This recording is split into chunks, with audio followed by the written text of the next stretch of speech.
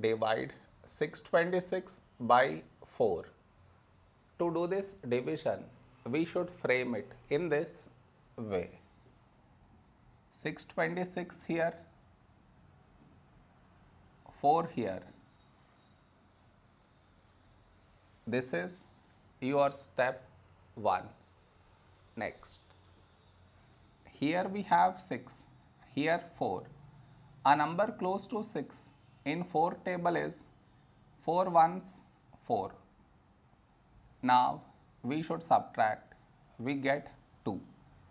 After this, bring down the beside number, so 2 down, so 22.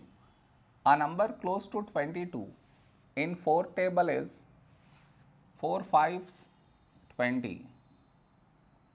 Now we subtract, we get 2. After this, bring down the beside number, so 6 down, so 26. A number close to 26 in 4 table is 4 6 24. Now we subtract, we get 2.